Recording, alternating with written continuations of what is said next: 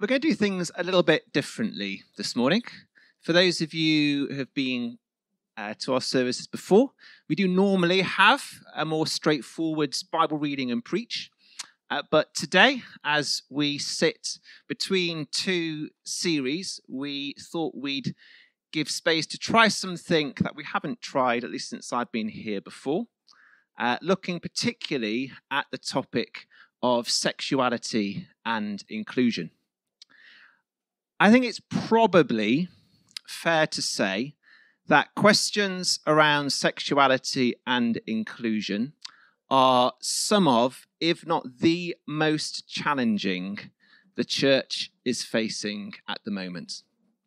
And we don't need to look very far to see many churches, and indeed whole denominations of churches, finding this a very difficult topic to talk about in a way that feels healthy, that feels scriptural, and that doesn't lead to division. And on the one hand, you could say, well, in that case, we shouldn't talk about it. But I guess what I feel aware of is, as much as it is a challenging topic, it is also, I think, a really important one. Perhaps most obviously, it's important for people who experience what we might call minority sexual attraction, so people who experience attraction that isn't heterosexual. But also, I think for the church, lots of people are feeling this as a very important question. And I would say I've been part of Christ the Rock for about 4.5 years, and I don't think I've ever been asked my views on fasting or prayer or communion or sung worship, but not regularly, but at least with some frequency, I have been asked what I think about this. And so what we're going to do, we shared this at a whole church meeting last year, is over this next year, try and open up some space to start talking about this. Lots of our home groups, I know, have done the Living in Love and Faith course, designed by the Church of England that we tapped into. We've also set up a working group who will be approaching other churches to find ways that they've taken steps with this that have been helpful. But today, we are going to hear from two people as they share their experiences in this area. We're going to hear from Sean. We're very, very happy to have Sean with us here. Sean is the principal of Trinity College in Bristol, our local Anglican training college. And we're going to have Sue Adsett, who I know is a good friend to lots of us here and member of Christ the Rock for many years. Just some quick points before we hear from them both. We are going to be talking particularly about same-sex attraction today. So I know that when we bring up the topic of LGBT+, there's all kinds of things it touches upon, but this morning we are going to be particularly focusing on that aspect of it. It's worth saying Sean and Sue will be presenting different views. So if you find yourself very much in agreement with one, it is likely you might feel a little bit more challenged by the other. We're going to be interviewing them separately. So we'll start with Sean, and then I'll interview Sue for about 15-20 minutes each. We won't be taking questions from the church, so I'll be asking the questions to them. But they have both said, if you would like to ask a particular question yourself afterwards, then do go and speak to them at the end of the service. I think it's really good that Sean and Sue have been happy to come and share with us. And I think it's quite brave. You know, it's one thing for me to come up here and talk about the Bible and all that kind of thing. But actually, I think there is something particularly brave about sharing from your own lived experience and how that has affected you. And so I would ask that we, between us, try and be as gracious as we can as they share with us what they've come to share. And just to say as well, the aim of this morning is less to make any big, grand theological pronouncements and more to try and open up a conversation that we can start to have going forwards.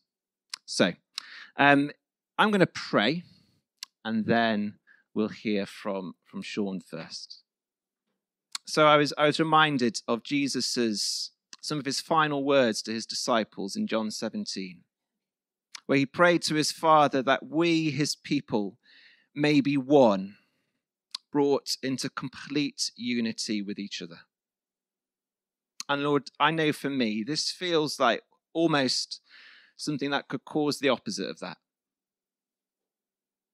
But Lord, I pray, and we pray this morning, that you would help us to hear your voice. Help us to hear well, Lord. And may you help us to see what it means to love one another as you have loved us, and to live in unity as you call us to.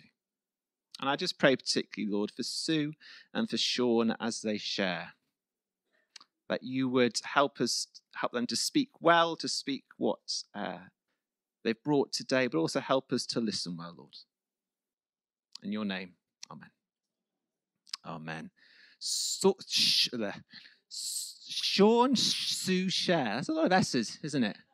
As an ex-English teacher, what's that an example of? Anyone? Well, it is alliteration. Sibilant. Very good, very good. Alliterative S. Anyway, not sure why I'm saying that. We are going to be sat down, by the way. So maybe as Sean comes up in a moment, you might want to just check that you're sat in a place where you can see. Otherwise, I think I'd probably get tired in my legs. So why don't we just give Sean a quick welcome?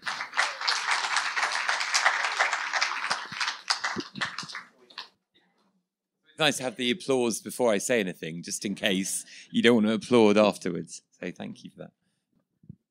Very good. So Sean, thank you. Thank you for coming. My pleasure. Thanks for having me. It's lovely to come out and about and get out of the city, as you said. And obviously, it's a very pretty drive over to Yate, isn't it? So that was very enjoyable, especially in the sunshine this morning. So thanks for having sunshine. Yeah. Sometimes, anyway.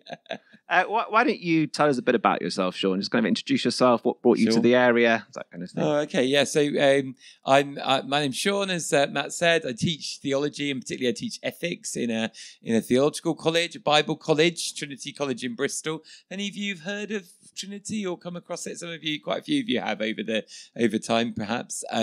We do different courses, so do look us up if you ever want to study some theology. We have scholarships actually whereby people can do it for free.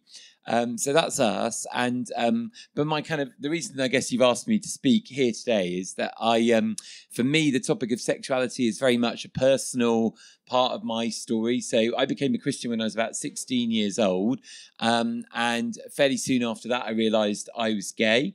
So for me, and I'm married to a woman now. So as you can see, there's been quite a journey in my life with that. Do you want me to, why don't you tell us... talking about myself? I'm very good at talking about myself. Why don't you tell us a bit about your journey? Yeah, sure. And then how that's impacted your beliefs. Okay. Well, I was going to a church where I'd become a Christian, which is actually a youth church.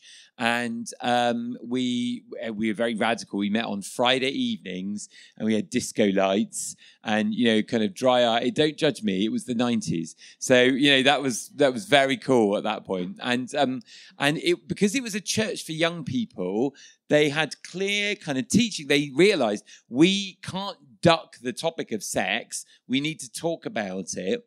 And so that was kind of good for, I really respected that. And their teaching was, sex is good. It's a good gift from God, but it's for marriage. And therefore you should wait for marriage. So now, if I was grading that, now that I'm, teach theology for a living, I would give them kind of 2 marks out of 3, because I think that's what I do believe sex is a good gift from God, that it's for marriage. This was obviously years before equal marriage or same-sex marriage. So when we said marriage, we just meant lifelong union of a woman and a man. And therefore but the wrong part, I think, is just saying therefore wait for marriage, because of course, I mean, maybe for a group of young people, maybe the slightly naive assumption is, well, everyone's going to get married sooner or later. So when it comes to kind of engaging with your sexual feelings, you just need to keep a lid on them, kind of thing, and wait until you get married. Now, of course, you will all know in this room, there's all kinds of life stories and situations which don't fit that pattern, aren't there, for lots of reasons. So, some people, of course, don't marry. Lots of people in our society today get married and then the marriage breaks down, doesn't it? These aren't things that are shameful. They're very normal and typical. Thankfully, back in the past, there was a lot more stigma and negative kind of associations with those kind of life circumstances. Hopefully, well, maybe sometimes there still is today, but hopefully much less than there used to be. But it meant for me, I kind of thought, well, I'm not going to get married because I'm not interested in women. And I'd realized I was gay because my kind of male friends, it was that time when they were kind of getting very interested in girls, and they would talk about that girl. Have you seen that girl? She's very attractive, or whatever language, probably slightly more, down to earth language they used or whatever. And I realized that there was one guy in particular, I think I feel towards him what he's talking about girls. I'm just not attracted to girls. I seem to be attracted to guys. So that was, maybe I'm a bit slow on the uptake, but I realized, so I'm actually gay. Okay, fine. So I guess for me over time that I sort of thought, well, then if I'm not going to get married and sex is for marriage, that means I won't be in a relationship. I'll remain single. And then I did start to kind of read about and hear about other Christians, who had lived single lives and lived very kind of fruitful and kind of fulfilling lives as single people. So it didn't seem like a terrible thing for me. Maybe I'd have, obviously I've said I'm married now, but maybe if I'd remained single, maybe I'd have found that quite difficult after a while. I don't know, because I don't know what that would have been like in the end. Although, of course, if you get married because you think singleness is hard, you soon discover, of course, that marriage is hard as well, don't you? So when we talk about sexuality, marriage, singleness, sorry, this is just, I'm going off on a little bit of a tangent, but it can be quite easy to think that the grass is greener on the other side, isn't it?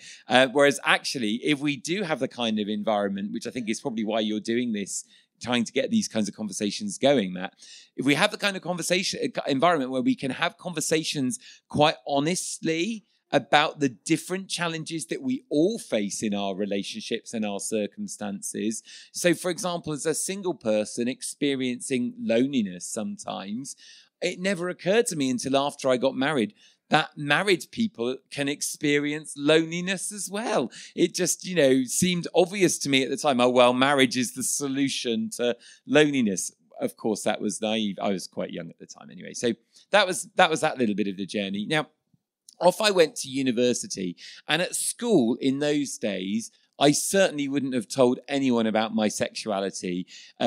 Again, this is one of the ways in which I think things are more positive in our culture now than they were, because I do remember one guy that had said he was gay, and he experienced huge kind of verbal abuse and bullying because of his sexuality. So school was definitely not a safe environment in those days, in the 90s, to be out. But when I went off to university, I then did start telling people that I was gay. And in that environment, I experienced like very much a loving, accepting kind of approach to being gay, both in terms of the kind of the secular kind of culture around me, most of the ordinary people around me, but also in the church that I belonged to. So I was part of a church which was kind of a bit like this one, kind of, you know, charismatic evangelical, you might call that, where the vicar knew I was gay. I was Church of England vicar.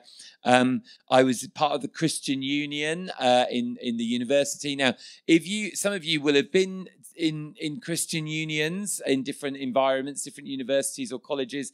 If you have been, you probably know that Christian unions are not normally kind of hotbeds of radical liberal theology. Would that be fair to say? Would that be an understatement? Some of you, I can see some nods for some people. You know, similar. Mine was the same, pretty conservative group of people, you know.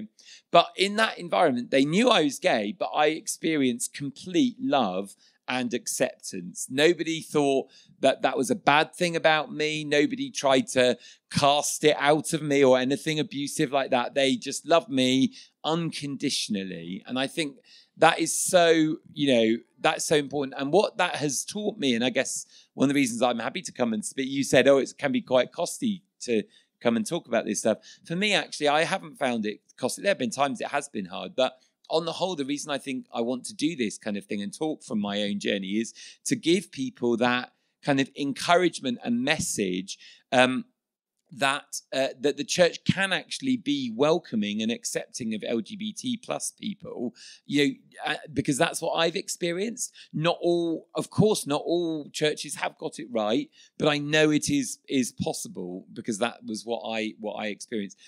Just very simple things sometimes. Like I remember one guy who was a church leader. He had quite a posh voice, so I'm just going to impersonate. He said, "Sean," he said, "I want to affirm you."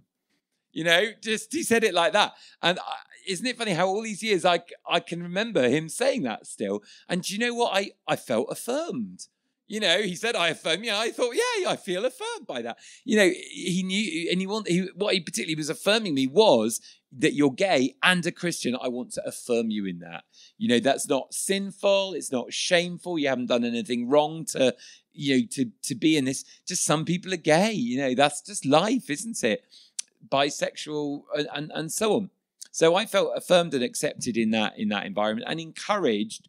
And the other reason I say that is because if you I read The Guardian. If you just read The Guardian like me, you would think that whenever a gay person comes into church, they're always going to experience rejection, you know, kind of criticism and so on, or, you know, that's often the stereotype of the church and sexuality. And it's not, I don't wish to minimize when people have had that experience. It's really damaging and terrible.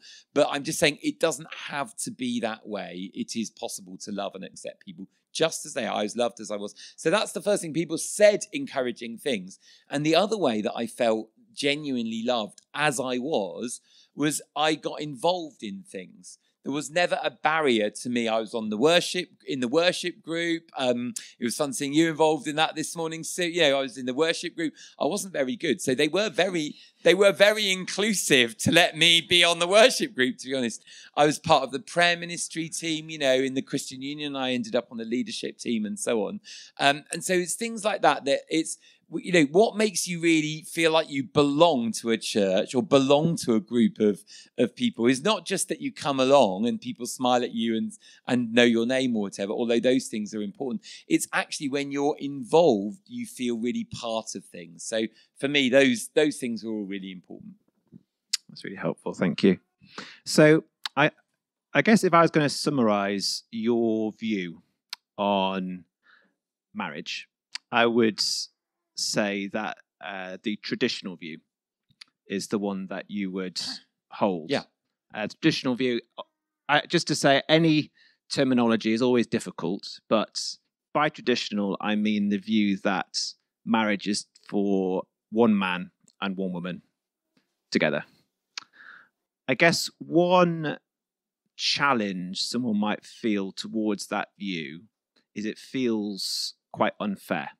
So if you're heterosexual, you have the opportunity, obviously it doesn't always happen for everyone, but you have the opportunity to get married Whereas if you experience same-sex attraction, that is less accessible. I just wondered if you could give us what your answer to that would be. Yeah, and I think it's helpful, Matt, that you've named the fact that the language isn't very... it's hard to know the right language, because if you say something, well, that's the traditional view, then it instantly makes it sound like, well, that's the... kind of stuck in your ways, don't want to kind of engage and move with the times. Whereas, of course, I'm well aware of different perspectives. When I was at university, I was studying theology, so I had a lot of free time. And I thought I really need to know what I've been told sex is for marriage and marriage is between a woman and a man. Is that right? So I went to the library and I got out and I read as many books as I could find of the different perspectives on this. So there's okay, so if I go along with one set of books, one argument, I could enter into a long-term, not promiscuous or anything like that, of course, but a long-term, faithful, loving same-sex relationship. I could find a partner or even a husband, and that could be a sexual relationship, but kind of more importantly, it would be a loving and supportive one. That's the most important thing. So obviously my desire to be convinced by those books and those arguments was very high. And then here's this other set of books and arguments, kind of the traditional ones, if you like, that were saying, sex is for a marriage and marriage is between a woman and a man. That stuff's kind of pretty kind of firmly grounded in the Bible, so we can't really wiggle out of this. That's what these books are arguing. And as I read them, I just thought, I really think that's right. I don't think I can wiggle out of that. I'm not saying that's the only, because we'll obviously hear from Sue and of course others who obviously they don't see it as a case of wiggling out, but of genuinely being persuaded that there's a different view. But that's how it felt anyway from my experience. So did that feel unfair? There were definitely times when it felt unfair. I think it's really important though to say that following Jesus is going to feel difficult for all of us at some point or other. Being a follower of Jesus is, as you'll all know, I'm sure, is about taking up our cross. And so everyone who follows Jesus will be called to some kind of sacrifice or challenge. And I'm sure lots of you in this room will be able to relate to that and think, oh yeah, for me, that's maybe more about this thing or maybe about that thing. If you're sitting here and you're thinking, I don't think I've ever had to sacrifice anything to follow Jesus, then that's on you. You need to think about kind of why not, as it were. But Jesus calls us all to take up our cross. So for me, I just felt like, well, this is the cross for me. This is the challenge for me. What's more important to me? Is it following Jesus, or is it having a committed kind of relationship, having a partner, and so on? So that in a way didn't really feel that unfair. And I think the other thing I'd want to say is, because we are in a culture which says that.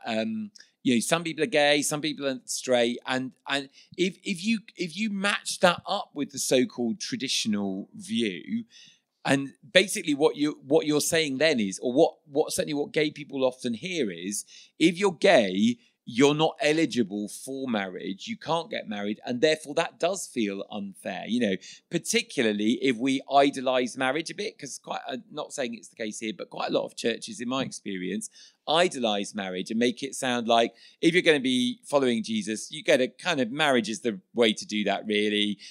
Get married to a lovely other Christian person, have some lovely other Christian children, and they all live happily ever after. And of course, we know life ain't that simple for lots of people in all kinds of ways, whether it's people who don't get married, whether it's people who get married and struggle with fertility, whether it's people whose marriages break up. There's all kinds of different, ways that we don't, that sort of seemingly neat and tidy script doesn't really work.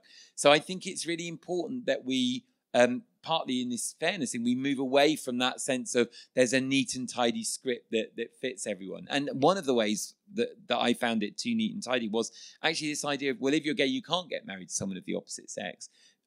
I ended up, it's a long story, which we probably don't really have time for it if we're going to hear from Sue. But over time, I actually felt God challenging me about my assumption that I would remain single, and I ended up, totally to my surprise, developing feelings for a woman and and she liked me as well, and we ended up getting married. So that was a way when I was deviating. I'd started by deviating from the churchy script about everyone gets married. I ended up deviating from the kind of the cultural script, which says if you're gay, you can't get married to someone of the opposite sex. So that's unusual. Doesn't mean, by the way, and I think it's just important, I'll end with this. It doesn't mean I think that everyone who's gay and a Christian should get married to someone of the opposite sex. Amongst my friends who are gay and Christian, I am very much in the minority. Most of them have remained single and seek to live a fulfilled and kind of, God-centered and a flourishing life as a single person. And that's great too. So it's not in any way to say that singleness, to put down singleness. It's just that God happened to lead me in a different direction. Thanks. That's really good. Thank you, Sean. Should we give him a round of applause? So thank you. Thanks so much. Thanks for having me. Phew. Sue, why don't you come up? Sue, I'm aware lots of people sat here will know you very well, but some might not know you as well. So why don't you just introduce yourself, tell us a little bit about you. So I've lived in Yates about over 30 years, been at Christ the Rock until last year-ish, for about 30 years, been very involved in all sorts of areas of church life, we brought up our 2 children here, and the oldest, my husband died a few years ago, and I had a massive amount of support from you all, which was great. And then just to bring you up to date, Lizzie, the oldest, is now living in Bristol in a shared house. Can you hear me all right? It sounds very strange from here. And then I've got my youngest, Arlo, at home with me still. Arlo's 26. And the reason I've been asked to speak is because of my journey with all this, which has culminated with Arlo coming out a couple of years ago as gay and then non-binary as well, and changing their name to Arlo. So that's where we are with that. And I think, is that enough of an introduction? Well, I think it would be lovely for you to share with us a bit more about your journey. Yeah. And how that impacted your own beliefs on this topic. Yes. Okay. So I think this probably goes back, my journey with this, about 35 years, when Bill and I were in Cambridge, and we got to know a young woman who was suicidal and then wanting to go through a sex change. And so in terms of LGBT+, that was our first part of the journey, really, and just ending up thinking there's nothing we want to do other than just support. We can't judge why they feel the need for a sex change, and we just ended up walking alongside. And some of you will know Mick, who came to visit us every year, a little bit of a handful, and you were all great with him. And so that was our first sort of sense of, if I meet someone who's struggling with this sort of thing, I just want to get alongside them and support. And then 25 years ago or so, some of you remember Mike Holroyd, who was a very good, partially sighted as it happened, musician here, part of the church. And then he went off to Trinity College to do training. And at that point, he ended up doing quite a lot of soul searching about his sexuality. And I remember trips across there to share with him and talk with him. And he went off, and I think he ended up in a church as a curate somewhere. And then he met a man who he formed a loving relationship with, has been his partner. They might be married now, I'm not sure. But basically, at that point, he was thinking, I certainly, there was a point when he thought, I couldn't come back to Christ the Rock and be accepted as, I agree with my experience of churches and Christ the Rock would be, somebody who was gay, I would hope there would be no problem at all with them being welcomed and loved. But if you're in a relationship and you're not celibate, then that's a bit of a different matter in terms of being able to be fully involved in church life and affirmed and accepted for that. So Mike felt that's unlikely to be able to use his giftings and be part of ministry. And so he ended up in the gay church in Bath, which had existed for a long time, and was pastor there for about 10 years. And I thought at the time, this is 25 years ago, my thoughts were, I'm so glad that church exists for people like him, because I agree with him, he wouldn't be able to be completely himself and using his gifts and walking as part of a community with God at our church. And so he was there, and I was just glad that it existed. And I've thought that since as well, because over about 20 years in my job, I work in the civil service. I'm an inspector with health and safety. I've had a lot of colleagues who are gay and are in same-sex relationships, some of them married, some of them with children. And I've just thought, I can't invite them here because I can't expect them to turn into celibate gay people when they're married already or they've got children already. And so I've just thought, I'm glad there are other churches which are more inclusive, where they can go and be themselves. So then coming more up to date in terms of, and all of that time, I should say this is quite important, all of that time, although that's what my heart felt and that's what my opinions were, I also could not see a way around the Bible verses that speak against active homosexuality. And so my belief was really the traditional view still. And at times I was on the eldership here, and I thought, oh dear, it is a problem, isn't it? You can't square it. I don't know what to do about it. And then I guess a change in my belief came when next generation down in my life were more, it was more relevant to them. And in particular, a friend of Lizzie's called Kez. I should say as well, all the people I'm naming by names today have said they're happy for me to. But Kez shared quite a lot of life with us on holidays and things. And it was partly because there was a bit of a rift for a couple of years with her parents. So she came out as lesbian and was in a relationship. And her parents, who were Christian and church leaders elsewhere in the country, thought, they just ended up not being able to feel they could accept her. And she felt rather cast adrift. And then her father, who was a pastor, as I said, he thought, I've got to do something about this. I've got to take a first step to reconcile myself with her. And he started quite a lot of reading around the subject for himself.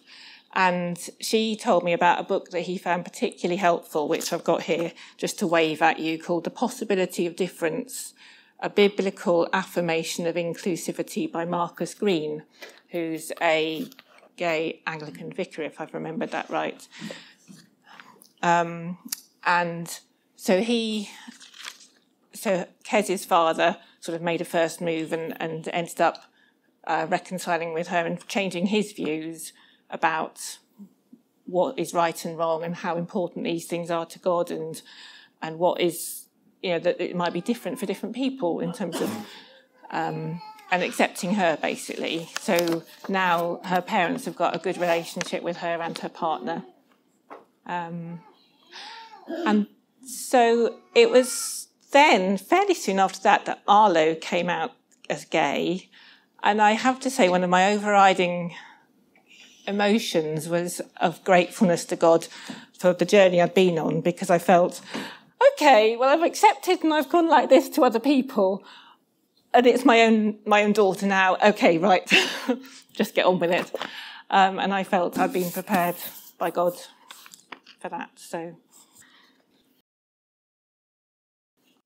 I read the book. I got the book, And then we actually read it at home group and talked about it. And I read a couple of other things, some stuff online, Steve Chalk and Vicky Beeching's autobiography. Vicky Beeching, the name might be familiar. She was a worship leader at Spring Harvest, got rather chucked out when she came out as gay and said, I'm not necessarily going to stay celibate. And she did the same thing as Sean. She was a theological student at Oxford, went to the library, read lots of things, far more than I've ever read, but she came to a different conclusion. And like many things, evangelical Christians, most of us aren't theologians, most of us, but we're aware that there are theologians out there who think different things about all sorts of things. And it's hard to know what to think sometimes, isn't it? But the crux of this book is that it would be great. He's proposing that there are different ways of interpreting those Bible passages, and that was the key thing. That was the key thing for me, that to read different views on why those Bible passages, for instance, Paul in Romans wrote them to that particular society, which was very sexualized in Rome, and making the case that actually it was all about exploitative and powerful and abusive homosexual relationships and other issues of exploitation, rather than trying to address, that they weren't even trying to address a loving, monogamous relationship, because it is about love, not sex. That's the primary thing. As you say, it's love and support that people get from their relationships. So really that book helped me think, I can start squaring it now. There is an alternative way of looking at these Bible passages. So that's really, is that enough? That's really helpful. Yeah. So I asked Sean a more challenging question, so I'll ask you one as well. So I guess one of the challenges people might pose to the view that you're supporting, which you might describe as an affirming view. So to affirm marriage as not being just for one man, one woman, but between people of the same gender.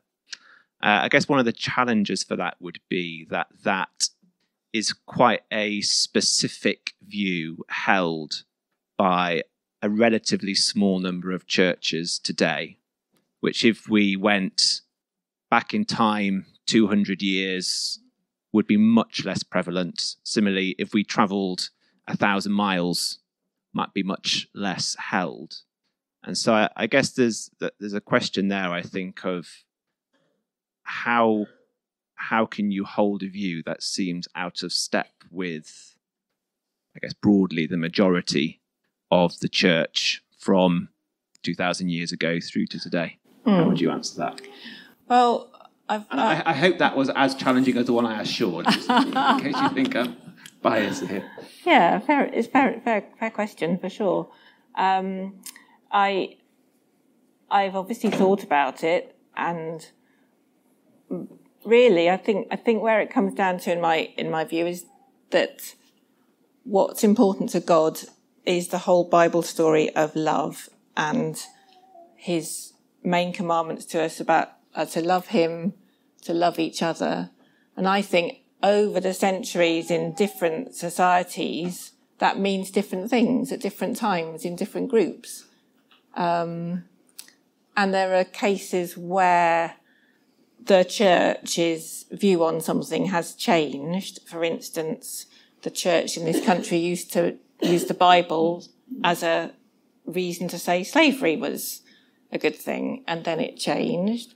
And it's not long ago that people would hold bits of the Bible and say women can't talk in church and shouldn't be church leaders, and then that changed. And there are masses of other bits in the Bible which we choose not to apply as they were applied. I think Jesus didn't address homosexuality. He did address divorce. He said anyone who divorces their spouse and then gets married again commits adultery.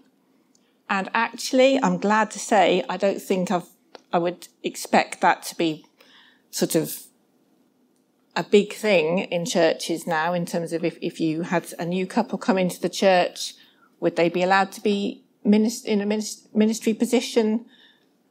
Maybe in some churches that would still be a problem, but there are many things. I think it's all about love. And I felt, when I've gone to more inclusive things like Open Table, which is a group in Bristol of LGBT plus youngsters mainly, but who run a lovely church service to support each other. I think the most important thing is that really is love.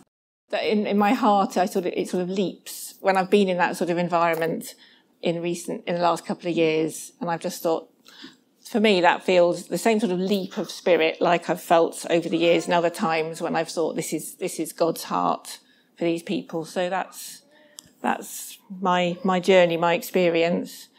Thank you. Yeah. And just to close then, so I'm aware there will be people here, obviously, who very much support what you're saying, but there will also be some who feel quite negatively about it. And I guess without getting into the details of, the theological questions around this, I guess from a kind of more pastoral heart view, what would you want to say to them? I would encourage people to get to a point where they can say there could be brothers and sisters who are followers of God together who hold a different view on the matter. I read a lovely quote from, I think it was Billy Graham who said it. It's God's job to judge, the Holy Spirit's job to convict, and our job to love. And I think being more accepting of how we feel we should be loving, including people from the LGBT plus community, and how they feel they can be loving, is a really good thing to do. And if anybody wants to ask me about the material I've looked at that has helped me change my mind, I can point you in that direction. Thank you. Should we give Sue a round of applause? Thank you.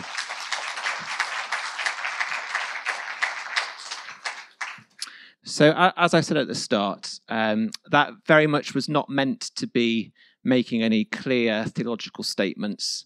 It's worth saying, if any of you would like to, I'm very happy to speak to people personally about my own views on this. Similarly, I know that Sean and Sue would be happy to take any questions you have afterwards if you'd like to approach them.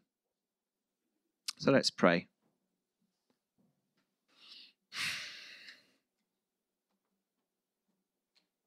Lord, we thank you for Sean and for Sue.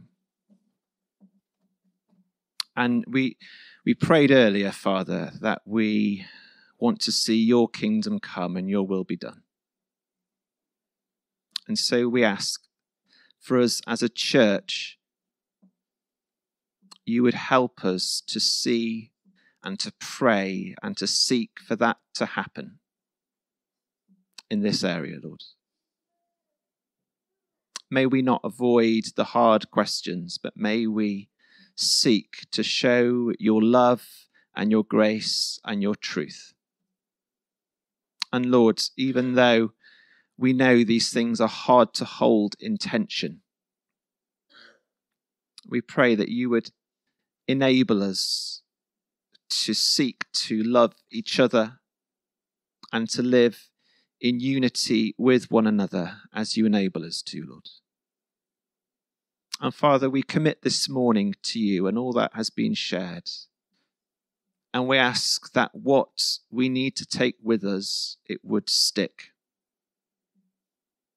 And what is perhaps less helpful to us, we'd be able to drop. So we commit this to your wonderful name, Lord. Amen.